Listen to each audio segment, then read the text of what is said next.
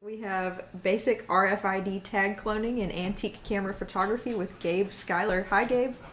Hey, how's it going? Good. How are you? I'm good. Let me share my slides and let's talk about some new tech and some old tech and let's let's get into some trouble here. Okay, so my talk is about RFID tag cloning and anti-camera photography. Um, I'm calling this a two-step dance on the electromagnetic spectrum because they are both on the electromagnetic spectrum. I'll get into that in a second. Here's me, Gabe Schuyler. Been in ops forever. Been in DevOps. I worked at Puppet Labs for 7 years. And then most recently, kind of into InfoSec, but I'm a constant tinkerer. So I've always been messing around with stuff, whether it was RFID tags or anti-cameras. Just always really curious. So join me with the curiosity here. Here's why I call it a two-step is because first I'm going to talk about radio. That's on this end of the electromagnetic spectrum. And then we're going to talk about light. So they are actually the same darn things. They're just on different ends of the spectrum. All right, let's start out with RFID. That's just short for radio frequency identification. These are things used for access control, personal ID, like your ID for an office when we used to have those, payment cards, things like a transit card will frequently use radio frequency identification. And these are passive RFID formats, which means they don't even need a battery or anything. Come in all sorts of form factors. The one you're looking at right here is actually the impetus for me getting into RFID at all, which was that I ride, but my building's garage door needs an RFID tag to actually get in. But as you can sort of tell from this, trying to fumble for the RFID tag with gloves on a vehicle that requires both hands to actually manage was a little tricky. So I decided, you know what? I've heard that these are so easy to copy. I've probably boasted that these are so easy to copy to friends. So let's put my money where my mouth is, and I'm gonna start copying some RFID tags. Let's start out with how they work in the first place. This will be passive RFID. That's an interesting thing because that means that your tag or your card or your key fob doesn't have a power source to itself. And so the comparison that people will make is to a flashlight or a lighthouse, something that you can pulse at a normal rate, but you could also like spell out in Morse code or binary of some sort a message. And then someone with a mirror. So if I wanted to talk to you, I've got a flashlight, but you don't. You can imagine a situation where I could blink my light, I could do, send a binary message. But then if I were then to say, okay, your turn, and just send an even pulse, you could use the mirror to reflect or not reflect that pulse selectively, and you could actually tell me a message back. Vast oversimplification, but that's the idea here, is that the reader has the blinking light, and then the card could borrow that energy to actually make a message go back as well. Your RFID tags are going to go at a certain frequency. That's just the speed that the lighthouse is spinning at. And the two most common that you're going to see for things like access technologies are 125 kilohertz and 13.56 megahertz. You'll probably just want to do some research to figure out which ones yours are. All this stuff is pretty public, but if you want to look cool, there are actually easy ways to detect, since after all, the reader is the flashlight and it's sending out energy. All you really need in the case of what I'm showing here is a card with an LED that can pick up that energy and just channel it into an LED. So what you're seeing here is actually the reader on the garage door that I've got. And I'm just holding up something that's the same exact format as a credit card. And it's telling me that this one uses low frequency. So super easy to just figure it out on your own if you want. Also, you kind of feel like a spy. So that's the flashlight. how does the mirror work? Somebody's got to flash that light back. It's got to read things. It's got to answer to them. And that's what's called a chipset.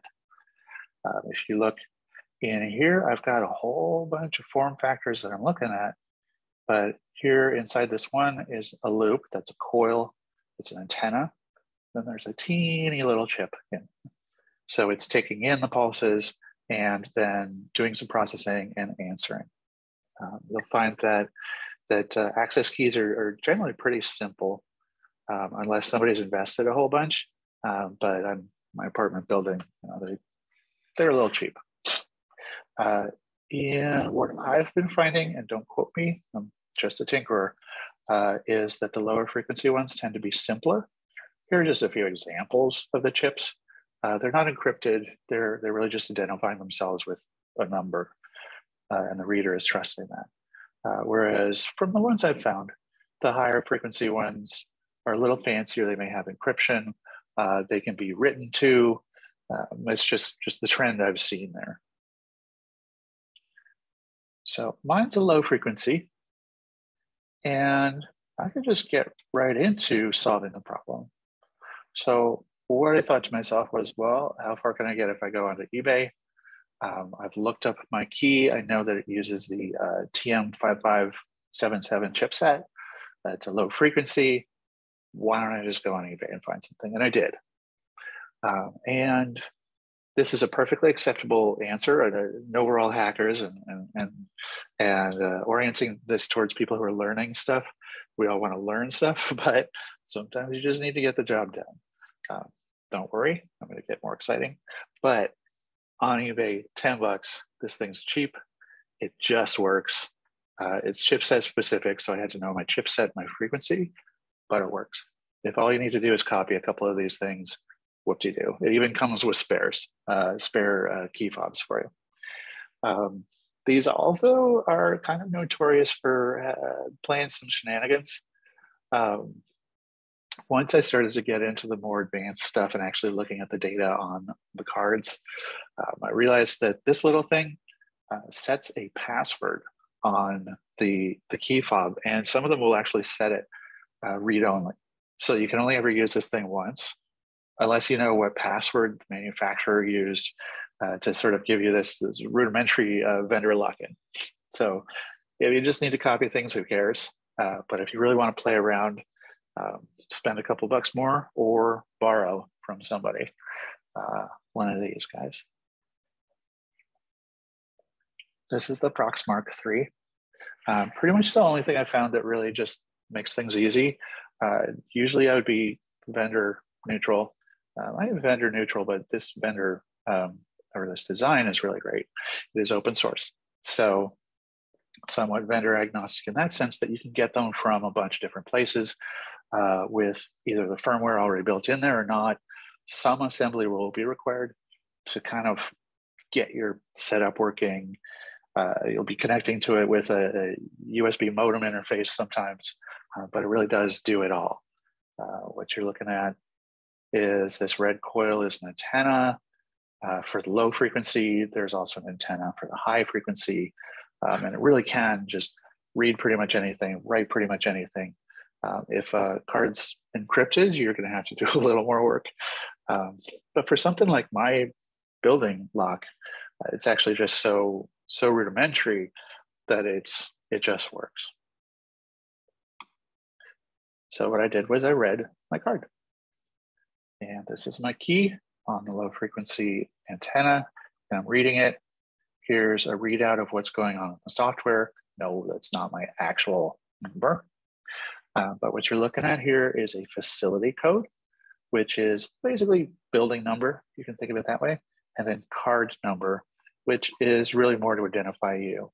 And actually with a 5-digit number here, you can actually imagine this as the pinnings of a key, that these are the settings for it.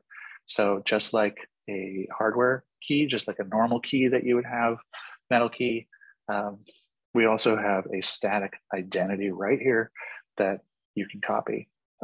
It's really quite simple. And then you just write it. So I did my research. Also, when I read I could see what type of chip I was using, and then just to write it. Very simple. Just told the Proxmark 3 to write it. And here's me writing my facility code and my card number. And then I'm also telling it how to encode this because it said it's a HID card with that encoding.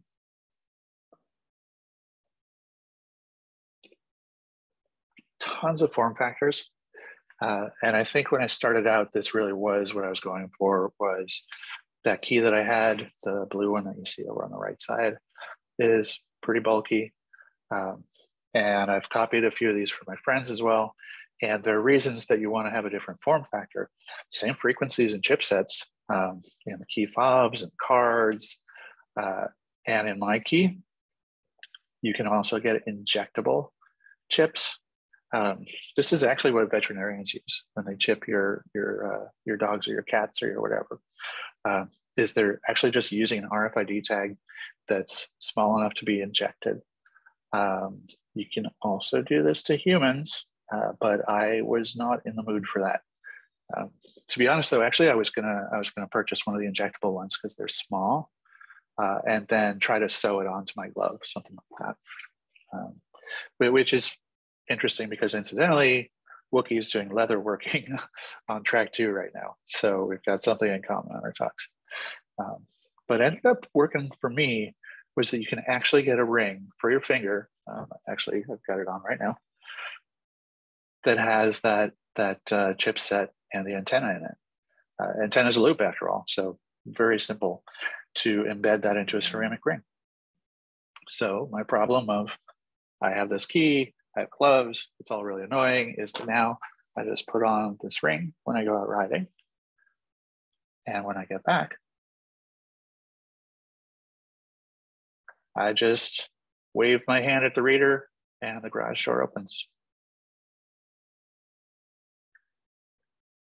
So that was my solution to my situation. And here's my encouragement to you, is to have fun with this as well. All you really have to do is a little bit of research to figure out which chipset and which frequency you're looking at. It's okay to go the cheap route. I don't think anybody's going to judge you. In fact, your friends who don't know about RFID are probably going to be amazed that you pulled out this little blue thing and copied their key for them. The fancy stuff is fun. I will admit that. Leads to some interesting rabbit holes. My key is similar to probably 3/4 of my friends' keys, which is that it's a very simple chip with just the facility code and the card number. Super easy to copy. However, the other 1/4 of my friends have typically they're high frequency, but interesting cards that actually have encryption or that write a value to the card every time it's used. So those are fun, but I'm not going to be copying them anytime soon, probably. And it really is fun. I did add Amaze Your Friends, Mystify Your Enemies here, because it really is a lot of fun to show people how this stuff works. I think it's similar to the first lockpick village that you go to, where you realize that the internal workings of this thing that's supposed to be trustable are not as fancy as you thought. Just because it's a computer and you can't see inside it doesn't mean you can't figure out what's inside it and do something to it. So I really do encourage you to play with this stuff if you've got the chance to. But hopefully, at least you have an understanding now that the technology isn't all that tricky, and that when you say to your friends, "Oh yeah, those things are so easy to copy," they actually are. And you can kind of back that up a little bit and say, yeah, there's this dude showed us motorcycle thing with the reins. Let's flip this flapjack. All right. RFID is fun. Let's get to the other end of the spectrum, which is going to be antique cameras. The impetus for this one is really interesting. I was at a swap meet, and saw a antique camera and dude wanted $10 for it. He was willing to accept $5 for it. The thing was pretty dirty and grimy, but I figured, it looked nice. It was a while ago, but these days it would be, in my Zoom room. That would have been when I bought it.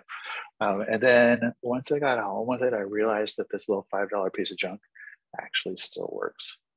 And so it sort of sent me on a trip to the other end of the EM spectrum here, and a different time as well. So all the way back to the early 1900s, looking at these things. And it's really not that hard to do.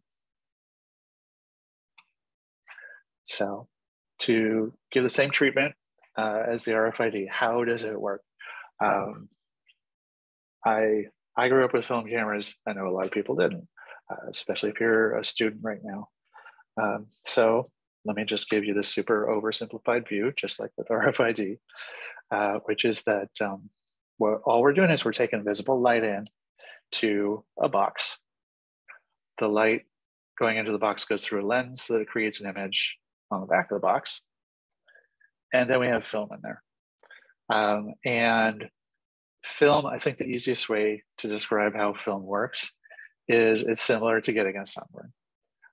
Is that if there's something that's photosensitive on the back here, and that's the film, or if there's something like, your arm that's photosensitive, and you apply different amounts of light to it, it's going to actually store that image. So if you imagine, writing things in sunscreen on your arm or scraping it off, maybe signing your name on your arm, and then you go out and you get sunburned, the places that get more light because they didn't have as much sunscreen are going to be darker. And the places that didn't get a lot of light are going to be lighter. That's really all that's going on with film. It's really nothing all that fancy. Just here's something out here that I see, light comes in, hits something that's photosensitive, and then later I use chemicals to just fix that at the spot it is right there. So super simple. That's why a $5 piece of junk actually still works. Before you get into antique cameras or junky cameras, I guess in my case, you will need to accept that chaos is going to happen. Film is sensitive to light.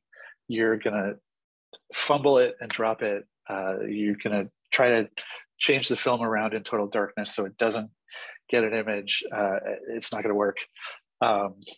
Old cameras leak light into them, so you're not just getting the image that's out there, you're getting like the crack in this side of it, especially the old ones. They are not automatically adjusting for the amount of light that's coming in. You're going to have to do a lot of guesses. So you're going to end up with photos that are completely blown out because too much light came in.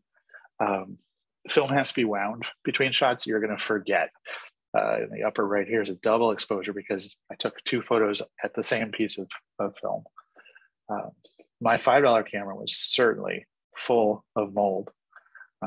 But really to invoke Bob Ross, you don't get into this stuff because you're afraid of mistakes. There aren't mistakes that are happy accidents. And I picked sort of some representative photos here of blown out bamboo. Oh, that's kind of cool, high contrast. Mold in the lower left here. I don't know, kind of looks cool. Blurry things, double exposures. These are all going to be part of it. And I think one of the fun things about these happy accidents, so to speak, is that you're going to get people on whatever social media feed you have asking you how the heck you did that and what filter you used. And the answer is I really just used a whole bunch of mildew. Let's talk about some of these devices that you can get for $5. This is the Pocket Kodak. This is really one of the first attempts to democratize photography, to make a camera that could be used with a pretty simple film and with a pretty simple mechanism. It is collapsible. So what you're seeing here is the bellows. So it actually collapses down to a pretty small size. I would not try to fit it into most pockets. A jacket pocket probably work. Certainly not fashionable pair of jeans. Collapsible, so easy to take around. Has a little kickstand on it. Older cameras and older film take a while to actually burn in that image. So you need to hold them still. So this is designed for a normal person to just stand it up. It's facing straight forward then, and then use the shutter without having to actually hold it still.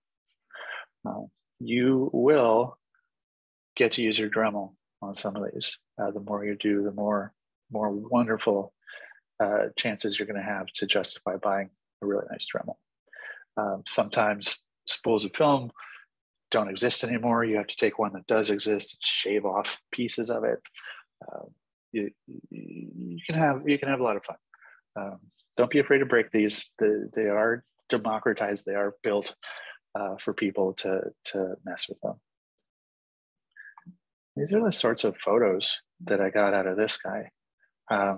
Also, dozens of photos that didn't look like this. Blown out, things where it was in my pocket, but it was really bright sunlight outside, leaks came in, but I did end up with some fun ones. And again, this is kind of where your friends say, hey, what filter did you use? That's kind of cool. Like that looks sort of like creepy and old. Let me go back here. And the pocket Kodak was 1900s to the 30s. There was a span where Kodak made the vest pocket. And this was from the 10s to the 20s, through the 20s.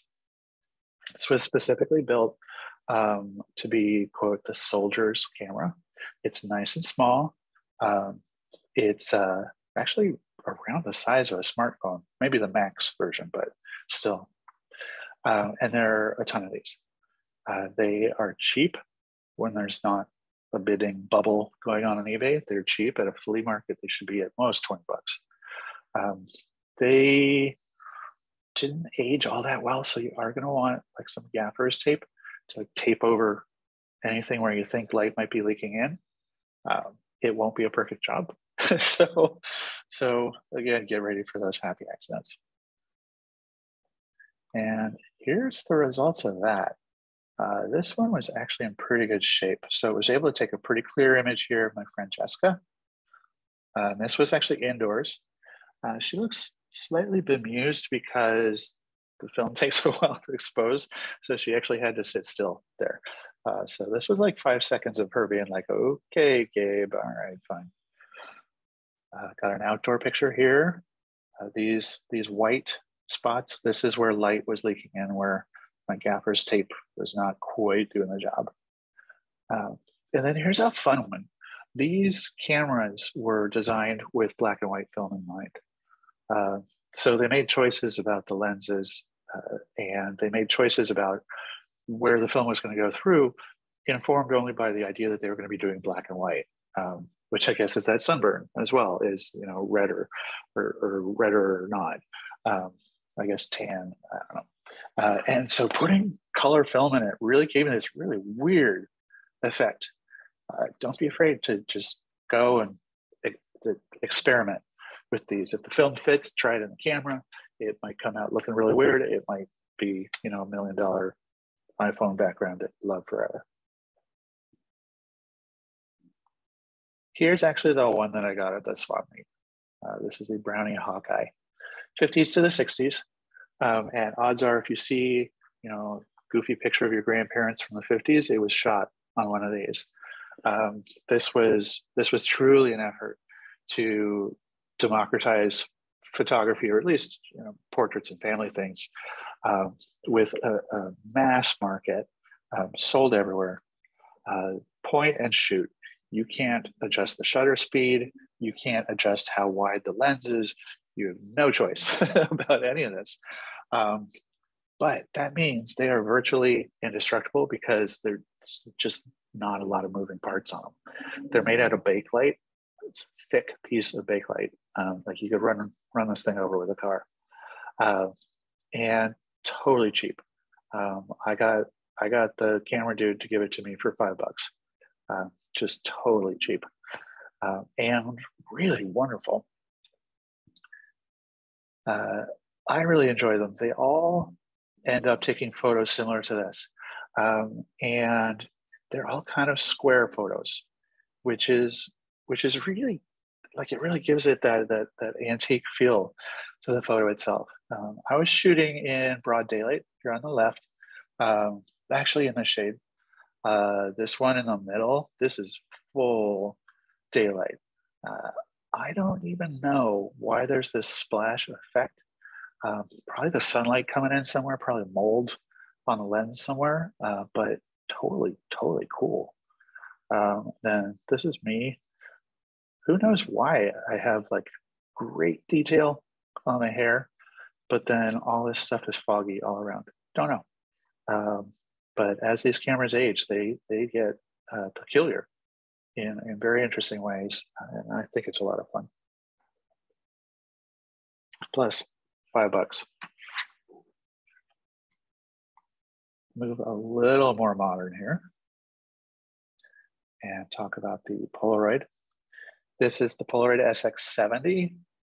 These are probably more of a familiar style to you since slideshows and things, skeuomorphic interfaces like to show Polaroids as representing a photo. The SX70 is from the 70s and 80s. Again, another camera trying to democratize, although I do appear to select democratic cameras as well. They're way easier to work with and they tend to hold up better. 70s and 80s, this one is collapsible, collapses down to about the same size as the Kodak Pocket. So pretty small, a little heft to it. But the fun thing about Polaroids is that they are instant. Put that in quotes. They do take a few minutes to process. And they are seeing a modern resurgence. You've probably at least seen a Polaroid camera in a store somewhere. It's a fascinating story to look up, actually, is that folks did revive the brand and the film, and it is now actually possible to buy a brand new Polaroid. But this one's antique. I enjoy the antique, and I enjoy just how messed up it is. They are not cheap. The film is not cheap, and especially when you consider that you only get one shot at the photo. You can't take like 12 without using up the whole pack of film. It can be a little expensive. And one of the cool things, though, that I would encourage you, if you're going to do some Polaroids, is mess with the photo while it's developing. There are all sorts of people who just make whole forms of art by taking a Polaroid of something and then taking a spoon and mashing the film while it's developing. And it makes swirls and it's really a lot of fun. There are other things you can do to it as well. So if you do get into Polaroids, that's my encouragement to you. And here are the sorts of photos that I got. And as you can see, they're kind of blown out. Middle one's kind of blurry. It's at night. I think the camera collected light for probably about 5 minutes to get that shot. And then in broad daylight, it doesn't know what to do with the light. It gets completely sunburned. You end up with this. But I love the look that it gives to things. Like, you really do see a lot of Polaroids of people having a good time, laughing. And then I also like this one on the right because it kind of feels like a Clint Eastwood thing. This actually was in Boquilla, so I'm sure they've filmed Westerns there.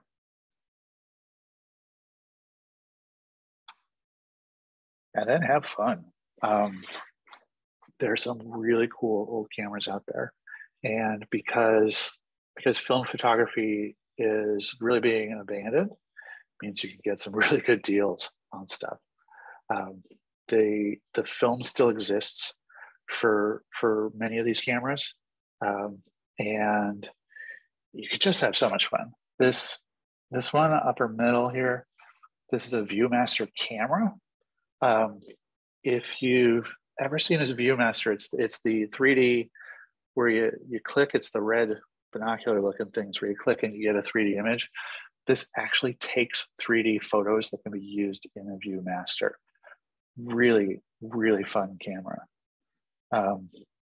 Here's little baby Max, teeny little camera. You feel like a spy. They don't make the film for this anymore.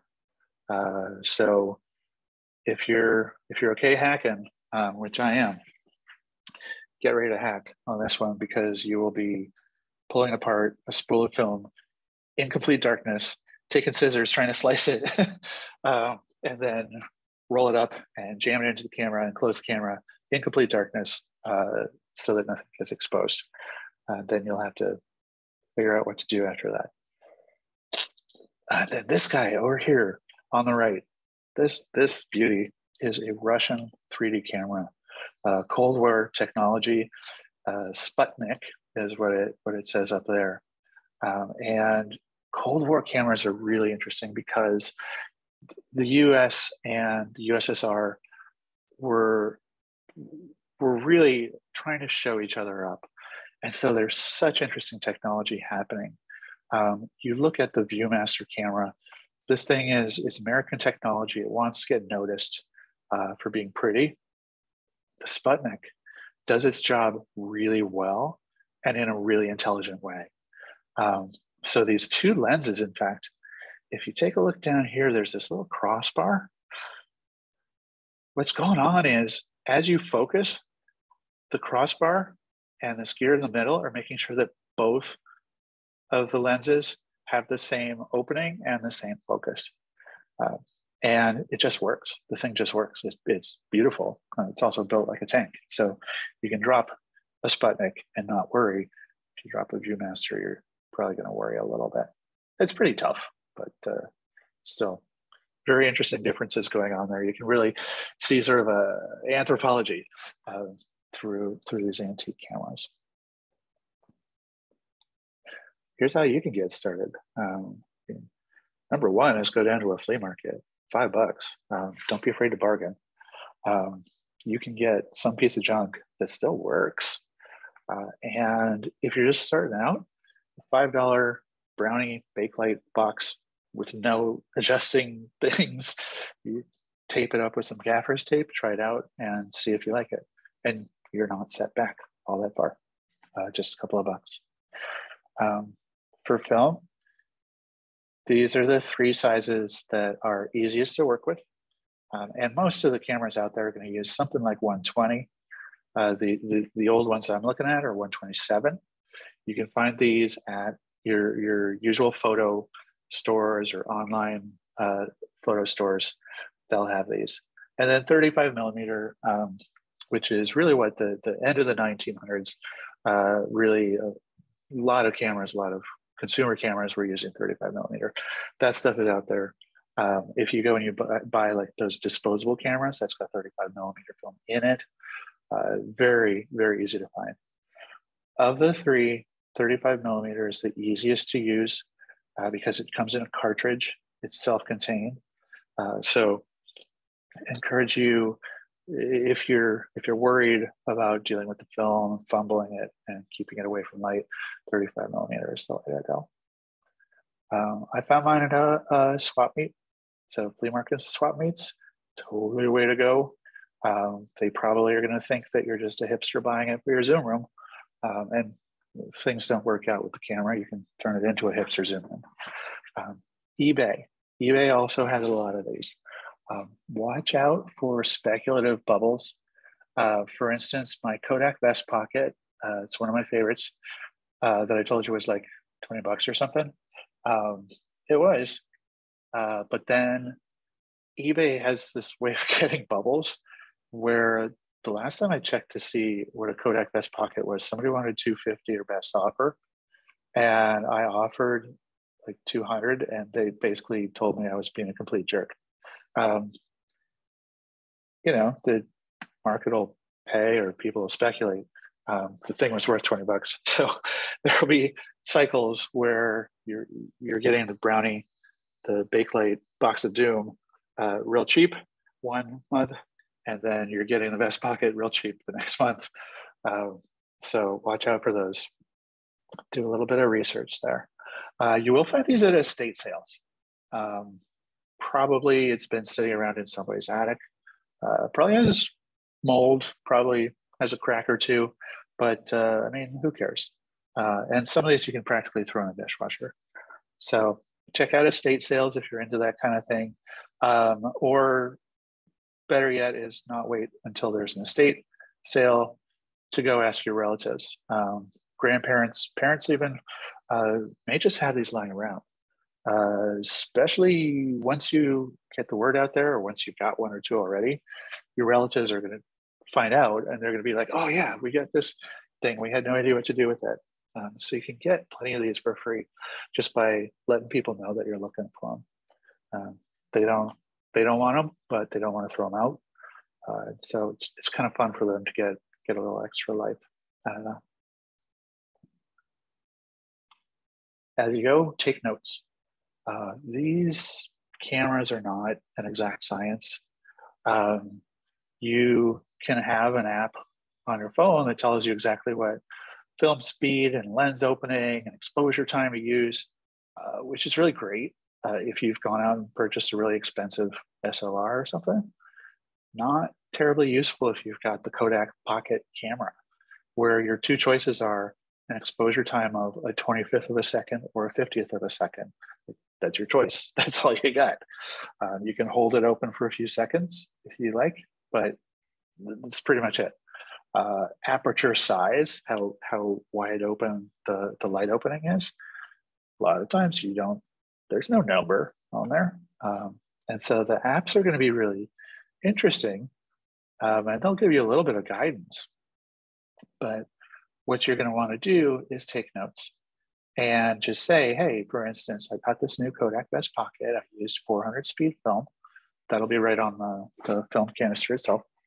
And then I'm just going to take really quick notes on what I was shooting so that when I get the film back from processing, I can remind myself which frame it was, what type of light it was, how wide my aperture was, how much light I was letting in, and then how long the shutter was open for.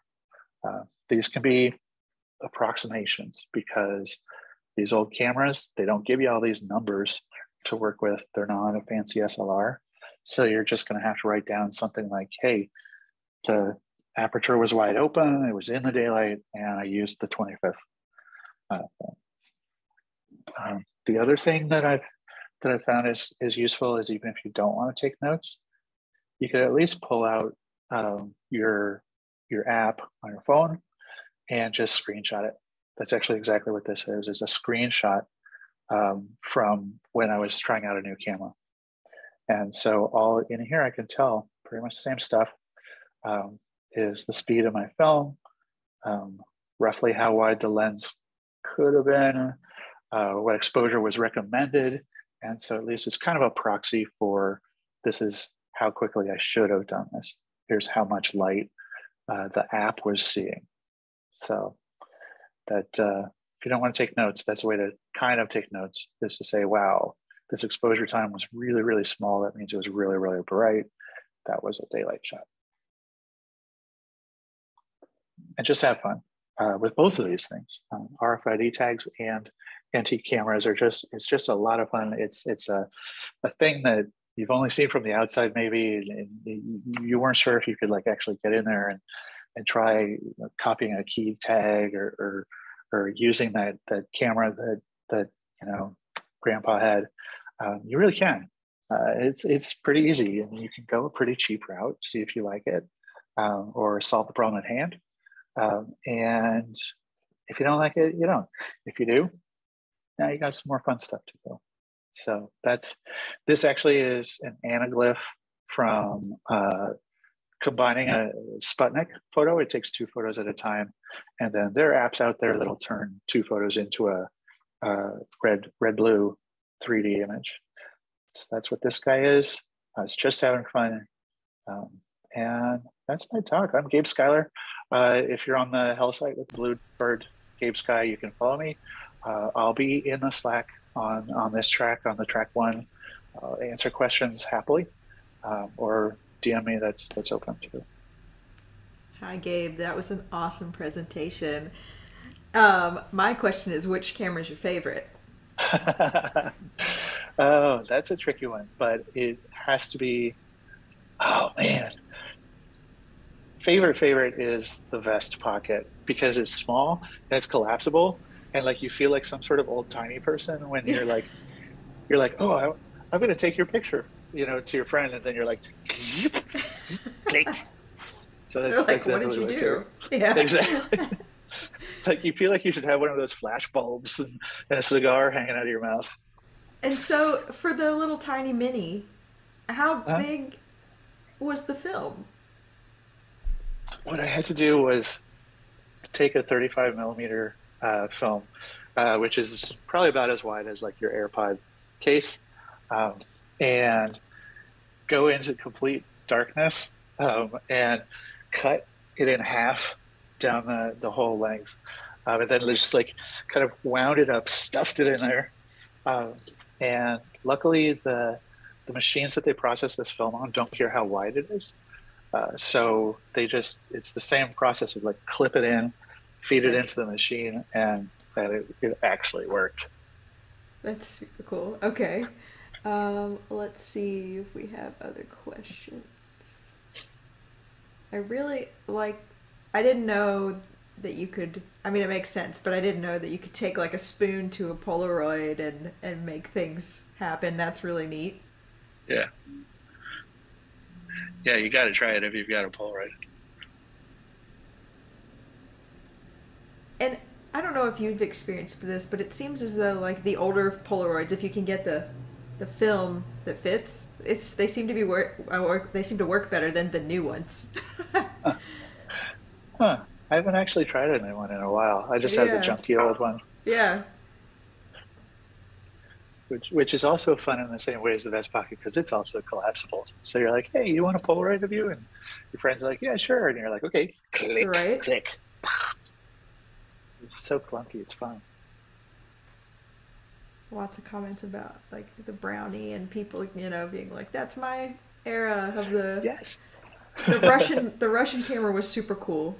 Oh, I love that thing. It's brilliant, and it's similar to the which now I understand is not true, but it's similar to like the how people say like the U.S. invented the space pen, with like tons of engineering, and the Right. Russians just used a pencil, which I think is now urban legend, but it's the same thing. It's like we had the ViewMaster, and it's like amazing engineering, and they're like, yeah, but this works too. Do you have like a recommended place that you would send your stuff to if somebody doesn't have like the setup to develop some of these things at home Um, or film? these days, I don't. Um, there are labs out there, um, and actually, if there is a photography shop in your city or whatever, just go talk to them. They will send it out to a lab that knows how to work with it. Okay. Um, and then somebody else asked if the RFID is affected by interference at all. I haven't had trouble with it, but it's so close. The reader and the tag are close enough, and it's low tech enough that I haven't really had trouble. Okay. Awesome. Well, thanks so much, Gabe. This was a great Yeah. presentation.